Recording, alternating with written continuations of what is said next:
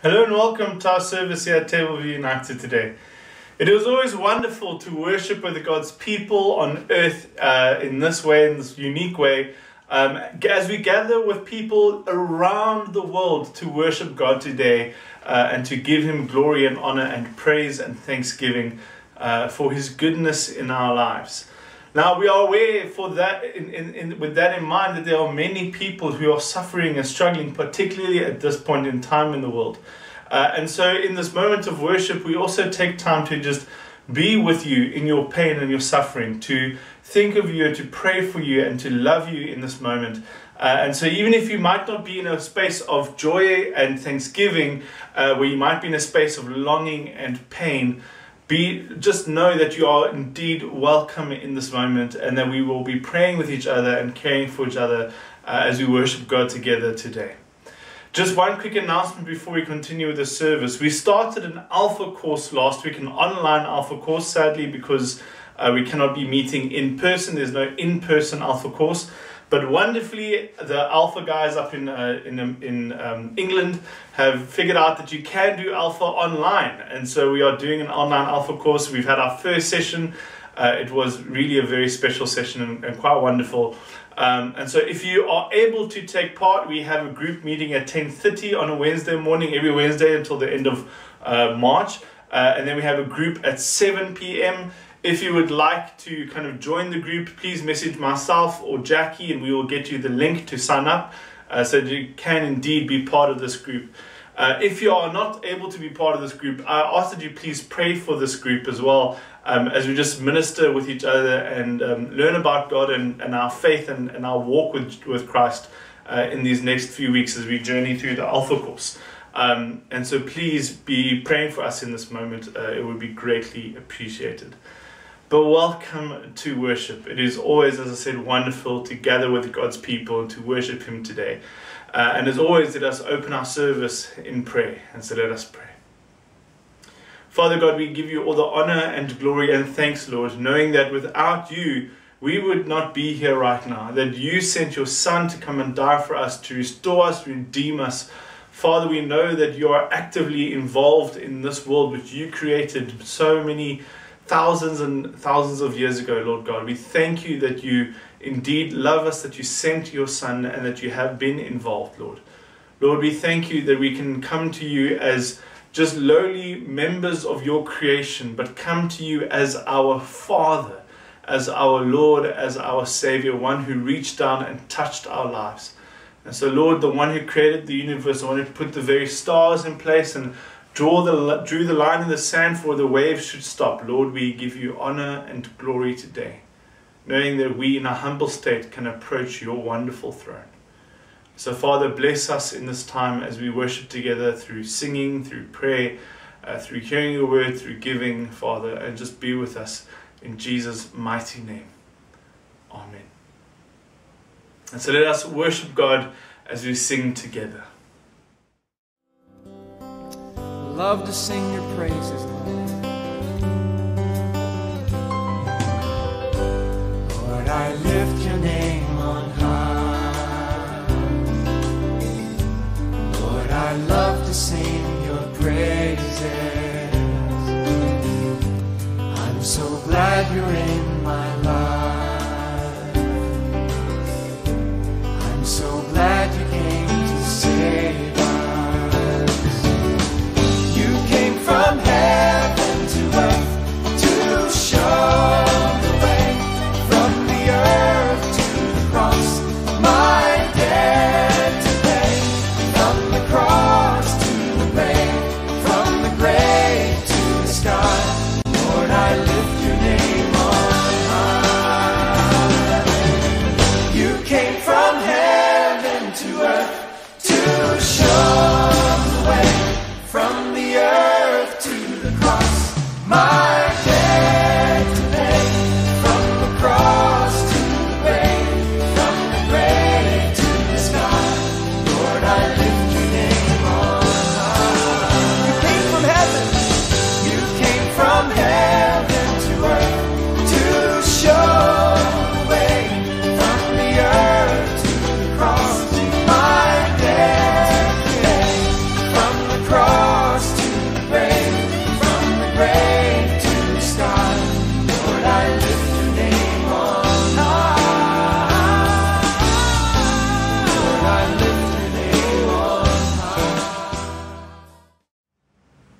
Hello boys and girls, we have come to the Children's Talk part of the service.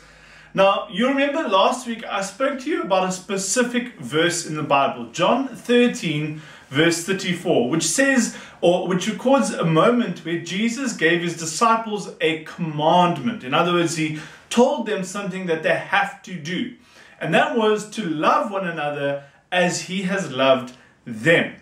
And so we spoke last week a bit about the love that Jesus had for them. And I told you about the word agape, and that the love which Jesus had for his disciples is known as agape love. Now that love that Jesus had for his disciples, he has for us too. In other words, he loves us with agape love as well. And we spoke about what agape love is, the fact that it is a sacrificial love, a love that people have done nothing to earn. So that the commandment that Jesus gives the disciples is to love one another as he has loved them. And this is now the very important thing. So we know Jesus loved them, we know how Jesus loves them, we know Jesus loves us, and we know how Jesus loves us. And now we have to love each other as well, just like the disciples were told by Jesus to love one another as well. And the key thing is to love the way that Jesus loves us. And so that means we need to love one another. We need to love our fellow brothers and sisters in Christ, as many people will call it, or people who know the Lord Jesus and love the Lord Jesus. We need to love each other the same way that Jesus loves us. Now, you remember I spoke and said the way that Jesus loves us, and the kind of most important way that Jesus showed his love for us is by dying on the cross for us and having this moment of sacrifice for us. And so we need to love each other as well, as much as Jesus loved us and in the way that Jesus loves us, which means we need to be loving each other in a sacrificial way. We must be willing to give up something of ourselves or from ourselves to show love to one another, just like Jesus did for us by giving up his life for us. And so what that means is that sometimes we might need to stand there and say, oh, you know, I really want to do this, but if I do this, I can't love my brother or my sister. And so let me not do this, let me sacrifice this one thing so that I can love. Whether that means seeing somebody who's hungry on the side of the road and knowing that you have a sandwich in your bag and saying, I'm going to give up my sandwich, I'm going to give up my chance to eat so that I can love this other person this way. Or, you know, I have some money in my piggyback from mom and dad, they might have given me some pocket money, and I'm going to take some of this pocket money and I'm going to give it away to somebody who needs it more. Even though it's mine and I would like it, I'm going to sacrifice it and give it away for somebody who needs it more than me, to show love for them. And so this is the type of love that Jesus has for us and that he has told us we should have for others as well. And this is the very important thing about what we believe as Christians, is that we believe we are here to love one another, and understanding what that really means to love one another. And so next week we're going to be carrying on with this verse because it continues. Jesus says we must love one another as he has loved them, and by this everyone will know that we are his disciples if we love one another. And so we're going to talk a bit about that next week, about how people can see that we follow Jesus purely by the way that we love each other and love others and love ourselves and love Jesus. And so we'll be talking about that next week. But the key thing for this week is to know that we must love one another the same way that Jesus loves us, with this, what we call agape love, the sacrificial love that they might have done nothing to earn. And then we just love others because we love others, and that's what we as Christians do. And so with that in mind, let us continue to worship God as we sing together.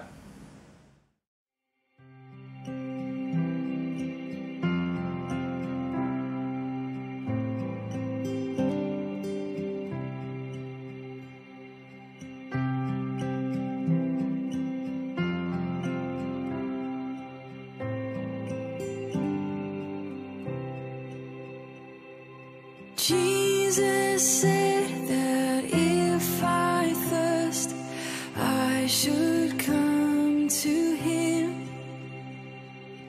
No one else can satisfy.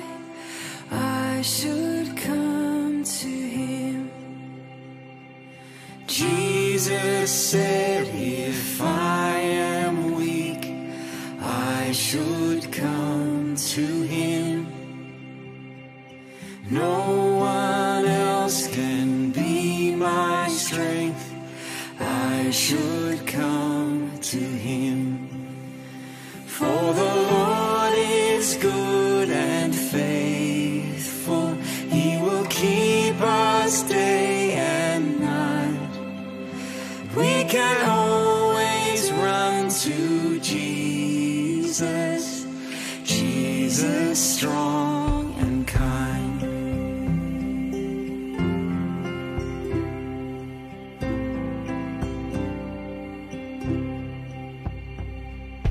Jesus said that if I fear, I should come to him.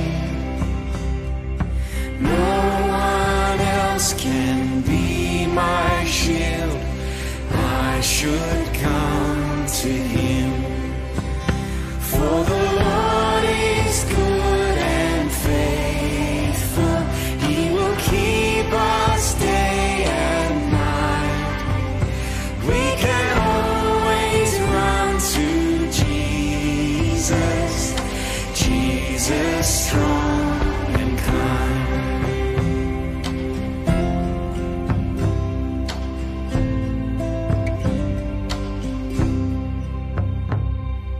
Jesus said, if I am lost, he will come to me. And he showed me on that cross, he will come to me. For the Lord is good and faithful. He will keep us day and night. We can always run to Jesus, Jesus strong and kind. For the Lord is good and faithful. He will keep us day and night. We can always run to Jesus, Jesus strong and kind. Jesus strong and kind.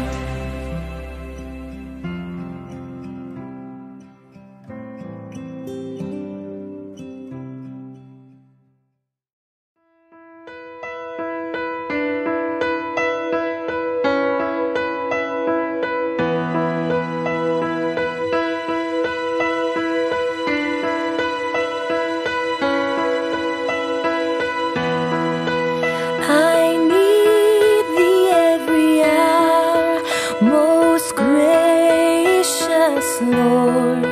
No tender voice like thine can peace afford. I need thee, oh, I need thee. Every hour I need thee. Oh, bless me now, my Savior. I come to thee.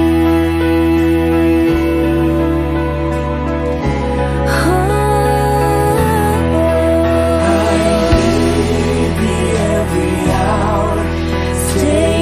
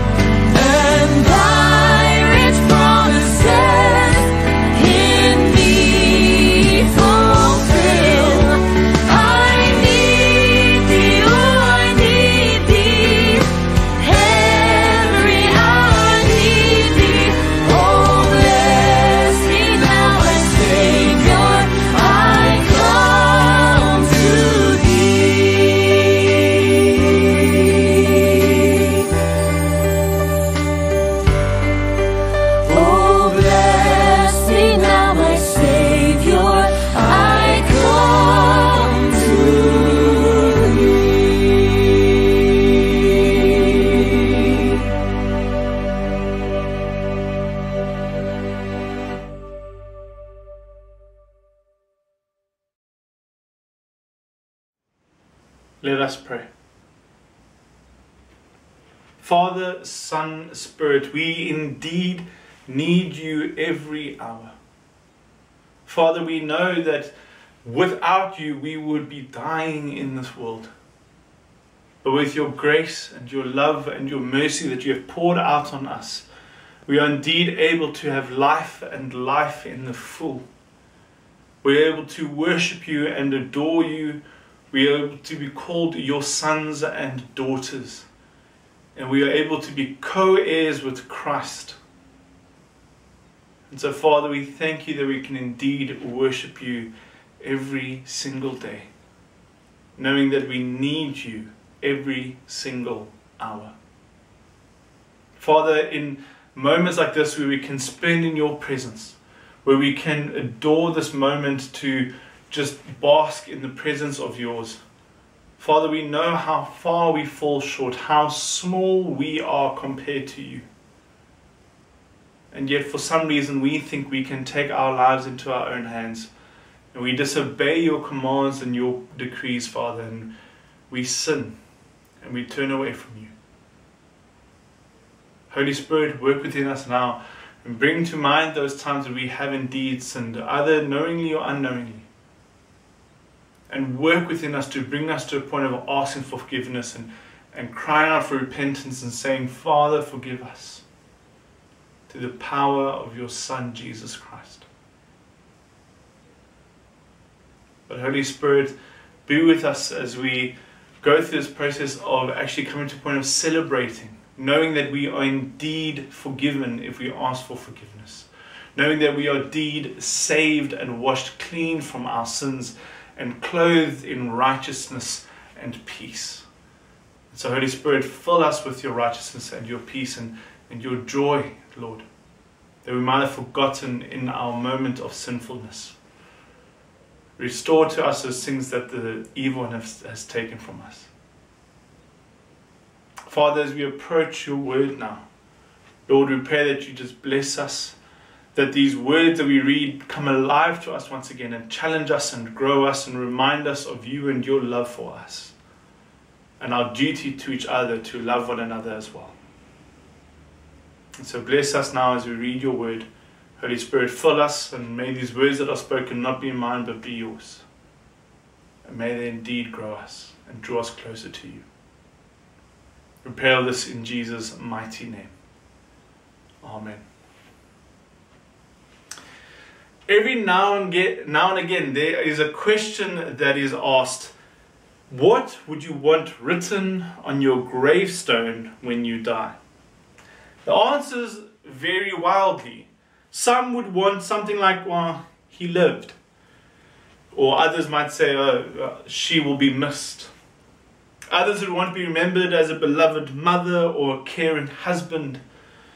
When my grandfather passed away on the 4th of December 1999, it was decided to write beloved husband and father on the gravestone, but at the foot of the grave is written a verse as well. Psalm 91 verse 4, which says, he will cover you with his feathers, and under his wings you will find refuge. His faithfulness will be your shield and rampart. For the 20 years that followed my grandfather's passing, my grandmother would miss him every day. In July 2019, we really thought my grandmother was going to pass away. And one day in the hospital, she asked me to read Psalm 91, saying that it was one of her favorite passages in the Bible. I had forgotten about the verse on the grave at this point in time. For a lady who had probably worked through the Bible multiple times in her life, it was saying quite a lot that this passage was one of her favorites. She didn't pass away then, but the Lord finally called her home on the 23rd of April 2020. She was buried in the same grave as my grandfather. At the burial, I looked down and I saw Psalm 91 verse 4 on the grave, and I understood partly why this passage was one of her favorites. So, fittingly, that passage is not only on the grave of my grandfather, but of my grandmother as well, as they are naturally, as I said, buried in the same grave. It is an interesting question, however, talking about legacy and what one leaves behind. Mortality is something that we all face. Whether we want to or not, we all will die one day. What legacy do we want to leave behind? What will people know about us? What will they remember or celebrate or mourn? Today we look at the first part of the book of Philemon. And let's see what legacy Philemon left behind. How was he known to others? Let me quickly preface the reading with this. Philemon at the time of this letter was not dead. He naturally now, 2,000 years later, is dead. And that is why we're talking about legacy, but he's very much alive as we read through the letter, and you'll pick that up very quickly. And so we're going to read the first 7 verses of the book of Philemon. Philemon chapter, well, there's only one chapter. So Philemon verse 1 to 7 we'll be reading. Hear the word of the Lord. Paul, a prisoner of Christ Jesus, and Timothy, our brother, to Philemon, our dear friend and fellow worker, also to Epiphaia, our sister, and Archippus, our fellow soldier, and to the church that meets in your home, grace and peace to you from God our Father and the Lord Jesus Christ. I always thank my God as I remember you in my prayers, because I hear about your love for all of his holy people and your faith in the Lord Jesus. I pray that your partnership with us in the faith may be effective in deepening your understanding of every good thing we share for the sake of Christ. Your love has given me great joy and encouragement, because you, brother, have refreshed the hearts of the Lord's people. Friends, God will always bless the reading and the hearing of his word, and we thank him for that. Philemon is quite likely the most personal of all of Paul's letters. Although he does address the church that gathers in Philemon's house, the letter itself is mainly aimed towards Philemon. But with that being said, it doesn't stop Paul from starting this letter the way he starts pretty much every other letter of his. He starts off as typical of the letters of the day and not in any way unique to Paul, introducing himself and his companions. Interestingly, in every other letter of his, where he introduces himself as Paul, an apostle, or Paul, a servant, the only exception being the letters to the Thessalonians, where he doesn't say anything like that, but instead just writes Paul, Silas, and Timothy. In the letter to Philemon, Paul introduces himself as Paul, a prisoner of Jesus Christ. Paul wrote this letter while in prison in Rome, which, if you know Paul's journeys, you will know then that he's never going to leave that city, as he will later be executed in Rome. This is not the only letter of his that he wrote while in prison. Philippians is an example, or another example of a prison letter. But this is the only one where he sees fit to formally introduce himself as a prisoner of Jesus Christ. Possibly because he's writing to a friend, or maybe because he's dropping the appeal to authority in favor of an appeal to sympathy and love alone. So listen to me, not because I'm an apostle, but because I am a prisoner of Christ. He also introduces Timothy, one whom Paul had come to love almost as his own child, but who he says is our brother, not just Paul's brother, but the community of Christians he's writing to. Timothy is a brother to all of them. Following the traditions of letter writing of the day, Paul then says to whom he is writing. And he lists 3 specific people as well as a group. Firstly, he's writing to Philemon, a good friend of Paul's and also a person who's working alongside him and Timothy and the rest of them in the kingdom of God. He also mentions ABSA, who could have been Philemon's wife, or just a kind of another well-known individual within the church, we're not quite sure. And then finally there's Archippus, a fellow soldier, possibly, again, the head teacher of the church that is mentioned to meet in their home, or maybe just the son of Philemon and Apphia. We don't really know. However, we do know that the city in which Philemon is based is the city of Colossae, as we see Archippus mentioned in Colossians chapter 4, as well as Onesimus, Philemon's slave, who we'll meet later in this letter. Typical for Paul, but not for the letters of the time, however, is what comes next. The structure of letters of the day were always, you mention the author first, then you mention to who it's being written, and then thirdly you give greeting. This greeting was almost always the word chairein, which is translated as greetings, but comes from the root word which means rejoice. Paul takes a traditional greeting and he plays with it a little bit. Instead of writing chairein, in this instant he writes charis. Close enough to the actual word in appearance, but not the same thing. Charis, instead of meaning just greeting, means grace. He follows grace with the word eirene, which means peace. This greeting is quite unique to Paul, as it not only brings God into the picture of his letters, but it also reflects the kind of dual elements of Paul's personality, that he is a Jew living in a Greek world, as Jews greeted with the word ha-shalom, which means are you at peace, or are you whole. And so charis showed not only his relationship with God, but also his role in the Greek world being a slight change from the traditional Greek greeting of the word chairein, and eirene shows his Jewish upbringing with reference to shalom. Grace and peace to you from God our Father and the Lord Jesus Christ, the only ones who can truly actually grant grace and peace. Paul continues and mentions that he always gives thanks to God as he remembers Philemon in his prayers. We know that he is specifically talking about Philemon here, as in the Greek, he uses the singular form of you, meaning he's not referring to the group of people who we mentioned before, but one specifically, and most likely Philemon, as he was the first recipient mentioned. And so what is to follow, we know specifically in reference to Philemon, and we're about to find out why Paul gives thanks to the Lord whenever he remembers Philemon in prayer. Paul gives thanks for two very specific reasons.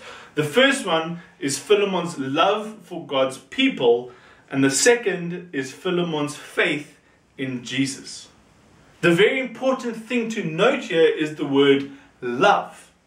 Now, you'll remember last week I spoke about the command that Jesus gave his disciples to love one another, as the world will know then that they are his disciples if they love one another in the radically different way from which the world loves. The specific love we spoke about is the love called agape love. The type of love that is sacrificial and expects nothing in return. The love that Jesus had for his disciples and has for us, the type of love exemplified by Jesus by going to the cross for his creation, sacrificing his very life for everyone and everything, and not expecting anything in return for it, that is agape love. It is out of his faith in his Lord Jesus Christ that Philemon is able to love the people of God. And lo and behold, the type of love that Philemon has is the agape love. The very love that Philemon experiences from Jesus himself. The very love modeled for him by God who loved him first. This is the love that he has for his fellow brothers and sisters in Christ. And so while sitting in prison in Rome, Paul encourages a close friend in not only his relationship with God, but also his relationship with others. Paul continues and Now, instead of commending Philemon, says how he's continuing to pray for him. He may be a good guy, but there's always room for growth. In the case of Philemon, it's that his work alongside Paul and others for the sake of Christ, and through this work, that his understanding of every good thing which is shared amongst them is deepened. What exactly is Paul talking about, or what Paul is exactly talking about here, is a little bit uncertain, however. The problem is one very specific word. The word is koinonia, or koinonia, which is translated in the NIV as partnership. The prayer is clearly that Philemon's understanding of Christ and his working in Philemon's life would deepen in understanding. That is obviously what Paul is wanting. The question is, how? How is his understanding of Christ's work in his life going to deepen? And that is where the word koinonia comes into play, and where the word holds the key. See, a quick note on Bible translations. If you speak 2 or more languages, you would have already run into this problem at some point in your life. Sometimes when translating a word from one language to another, it is actually not as simple, it's not actually relatively easy. Because sometimes the word in the original language carries a certain nuance that might be lost in the other language that is being translated to. The example that I love to use in this kind of situation is the word Ubuntu. Almost every South African has heard this word and has a very basic understanding of what this word means. Now, try and translate Ubuntu into English. How would you do that? Would you say it's community? Well, yes, but not quite completely. Would you say it's hospitality? Well, again, yes, but not quite. What about service or sacrifice? Yeah, that provides a bit of an understanding for people's actions when living in a place of Ubuntu, but it loses the community aspect. You see, it's not always that easy to translate. Well, biblical translations has the same concept. I've mentioned agape, but in Greek there are 3 other words which are translated into one word in English, love. There's agape, which we have covered as sacrificial or unearned love. But then there's also philia, meaning brotherly love. There's eros, meaning intimate or erotic love. And there's storge, meaning communal love. In English, we just use one word, love. See, it's not always easy translating a Bible passage, particularly when the Bible is seen in some way as one giant love letter to us, and all we have is one word to describe it, the word love. Koinonia carries the same problem. The NIV has gone for one type of translation, the word partnership, which koinonia can mean, in the sense of a kind of business partnership. So in working together, may our understanding deepen. The second meaning is fellowship. So that may Philemon's understanding deepen as he continues in fellowship with other Christians. The final meaning is an act of sharing, points towards Christian charity or giving or generosity in sharing. In that case, this verse would probably say something like, "It is my prayer that your way of generously sharing and giving away all that you have will lead you more and more deeply into the knowledge of the good things which lead to Christ." This is the translation which William Barclay prefers because it seems to go in line with what we know about Philemon so far from the letter. And actually, I kind of tend to agree with him. Philemon appears to be a very generous man. And so Paul's prayer that in his generosity Philemon's faith would grow deeper doesn't seem out of place. That being said, at the beginning, Paul does call Philemon a fellow worker. So translating it with the word partnership, as the NIV does, also doesn't feel out of place either. However you want to look at it, I think it's one of those cases like Ubuntu, that Paul's prayer is actually that through his generosity as a result of being a partner in the work of Christ, Philemon's faith would deepen. The final verse for today paints the final part of the picture of who Philemon was for us. Again, Paul references Philemon's love, and again it's Philemon's agape love which Paul is talking about here. His sacrificial, unearned love, which is the thing bringing Paul joy and encouragement. The reason is because Philemon is refreshing the hearts of the Lord's people. Just a fun little thing to point out here is that the Greek literally says, the entrails of the saints have been rested. This is because the ancient Jews, or for the ancient Jews, the heart wasn't the center of emotion as the modern world sees it, but rather your gut or your intestines. Now, if you think about it, although it sounds gross, if you think about it, if you are nervous, your stomach feels like it is in knots. If you are giddy with love, you feel like you have butterflies in your stomach. Anger rages inside your stomach. For some reason, there appears to be this kind of physical, visceral reaction in our stomach and guts to some sort of emotions. So you can understand why they would say something like, I love you, from deep in my bowels. Besides this, we know that the heart is just a physical organ that just pumps blood. It doesn't feel emotions. That happens in our brains, and yet we say things like, I love you with all my heart, or my heart is uneasy, or my heart aches. And so Philemon provides the rest for the saints of the Lord. Not only that, he refreshes them. How wonderful is that? When last do you feel like your heart was refreshed? And how did that happen? Because apparently Philemon was gifted with that, to be able to refresh the hearts of the saints. And so we now have an understanding of who Philemon was and the role that he played in the church. He was a friend of Paul's and a fellow worker for Jesus. He had a strong faith in his Lord, which drove him to sacrificially love the people of God and to restore their hearts. And Paul's prayer was that through Philemon's generosity and joint work for God, that his understanding for the good things from God would deepen.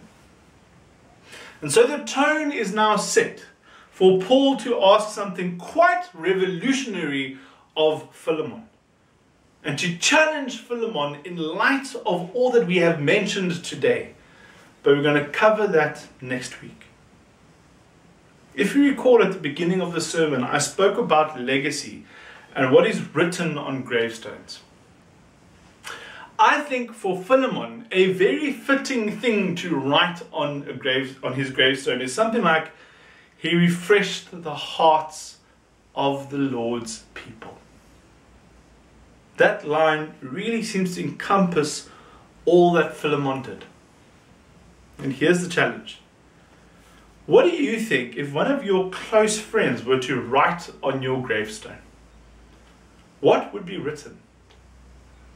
Would your love for God be mentioned? Or your love for God's people? Would they say how you loved sacrificially? Or would it be a bit more selfish than that? One pointing towards you, mentioning your success, and not pointing to God at all. Let us strive to be remembered as Philemon is remembered, a man who loved God and loved God's people. Amen. Let us pray. Father God, we thank you. We thank you for the example that your Son set for us in teaching us how to love, and love in a revolutionary way. Father, we pray for ourselves that we indeed are encouraged to love others the way that Jesus loved us. Father, as we hear stories of people like Philemon, may that stoke in us the fire that burns in our hearts to love others sacrificially, to be the one who provides rest and comfort for people's hearts, to love your people the way that you love us. Father, as we look forward to next week and as we look to what Paul eventually asks of Philemon, continue to work in us. Continue to help us understand what it is that you're asking us to do and how it is you're asking us to love.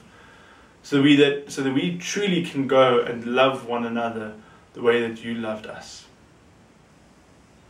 Bless us, Father God. I pray this in Jesus' mighty name. Amen.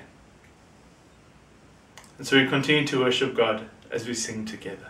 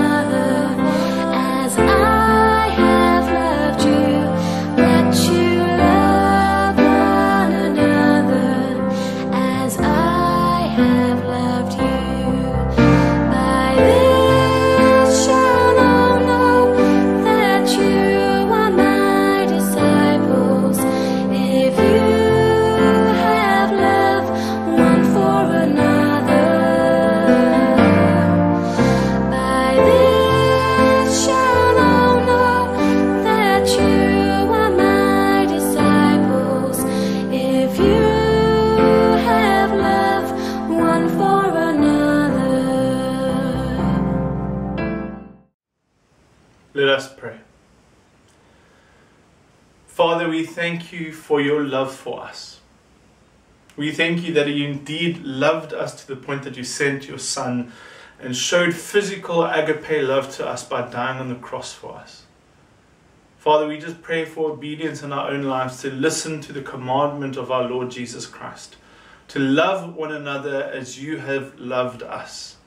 Father, may we be like Philemon, someone who provided rest and restoration for the hearts of your people, who showed love to them just like you showed love to him.